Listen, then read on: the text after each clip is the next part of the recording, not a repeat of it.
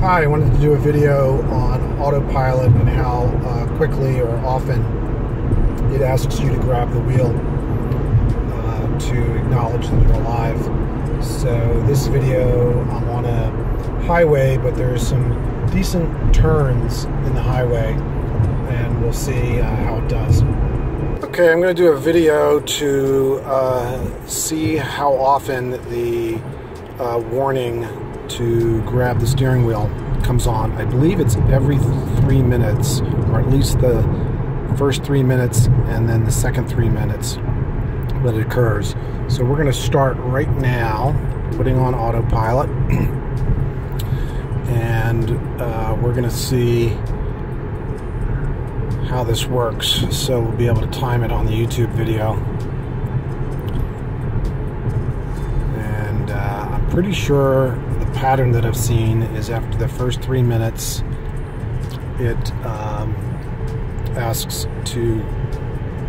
for you to grab the wheel, and then after another 3 minutes, it should do it. So we started at 58, I believe.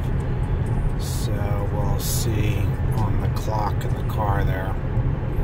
So people have been saying I might not be, this might be faking, so I just wanted to show you I do not have my hands on the wheel or my feet on the pedals. Autopilot is driving the car, and on a nicely lined highway here. It's a little sunny out, so might be a little hard to see this video. And I think when we get to maybe 6:02 on the clock, or right before 6:02, it might ask us to grab the wheel. Lost the left line there because there's like a exit here for a second, but it's got it back. Again, the two blue lines on the dash let you know that the car sees the lines in the road, and it's going to keep the car in the center of the road. Keeps it dead center usually, a lot better than most drivers do. And it's taking this turn, which was a mild turn. We have a bit sharper turn coming up here. You'll see it be able to take this turn pretty well. And a lot of times I do keep my hand close to the wheel like this, but I don't, and I maybe sometimes just touch it, but I don't steer at any time. Okay, there's the first wobble. That might have been because of the sharpness in that turn. I think that was a little before 3 minutes, but on the video when I play back, we'll be able to tell. But it was around 3 minutes, I believe. Okay, so now we'll see if the next one comes at 6 minutes, or if it comes upon some incident. We were in the middle of finishing a pretty large turn there, so that might have accelerated when the warning came. I believe this next one will come around the 6 minute mark, if I'm not mistaken. That's sort of the pattern I've seen. You can see the ultrasound sensors going off whenever we pass a car, or there's a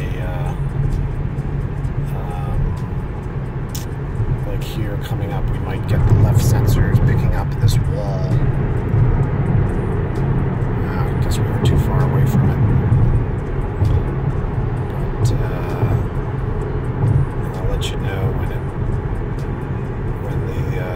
ultrasound sensors. There's ultrasound sensors all the way around the car, and there comes one. So I picked up that van coming up from behind us. So we're at the about four and a half mark. So we took that turn without a problem. Now we have another turn very similar to the last one coming up. Let's see if it asks us to grab the wheel on this turn. Yep, it did. See that? So could just be on certain conditions. It wants to see if you're there just to make sure you get through this turn. So we've got a pretty big, steep turn. And again, all I had to do was grab the wheel a little bit and wiggle it to relieve the message. If you don't relieve that message,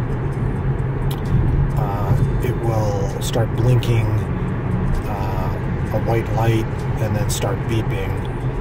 Maybe I'll let it do that on the next one. I won't acknowledge it right away, and you'll see that it goes from just a little indicator on the bottom of the dashboard to there it goes. Now it's white, blinking, and eventually it's going to start beeping. I'll acknowledge it after the beep. It's blinking faster. There we go. Now if you get 3 of those,